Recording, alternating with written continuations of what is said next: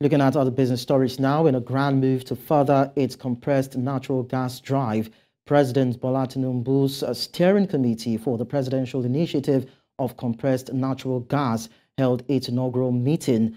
This is in line with the government's plans to introduce CNG as a cost-effective alternative to premium motor spirit or petrol for public transportation. Perpetua Fasumi Peter has more in this package. Is gone.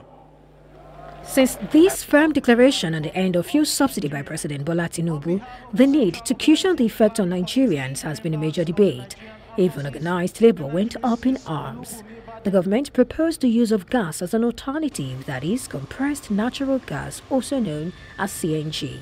Last week, President Bola Tinubu's steering committee for the Presidential Initiative on Compressed Natural Gas, PICNG, held its inaugural meeting. If you look at the terms of reference, they'll largely be focusing on developing strategies which will help to sort of fast-track the implementation of the directive. Could this be the silver bullet that will transform Nigeria's energy mix? They might likely be cost savings, particularly if you then look at what we're spending on importing fuel into the country on diesel.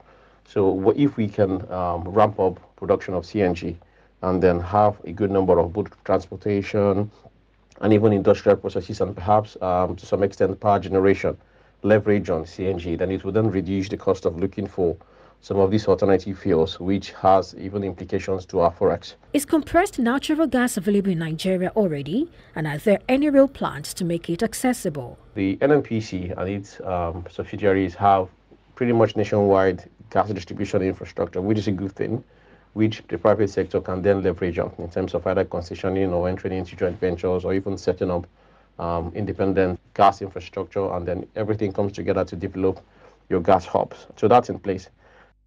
Earlier, I reached out to a number of firms who have advertised being in the CNG mix, but they did not grant permission to access their plants.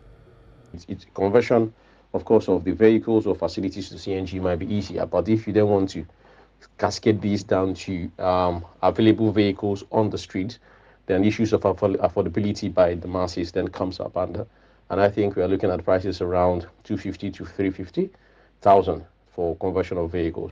At the moment, a national takeoff date for CNG is not known, but some companies are already generating electricity from these. Even individuals are converting the petrol-powered generators to gas.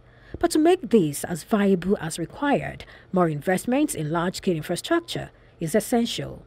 Will this be financed in Nigeria, or will foreign investment be sought? The sooner this is answered, the faster Nigerians can reap the benefits. Perpetua Fasumi Peter reporting for News Central.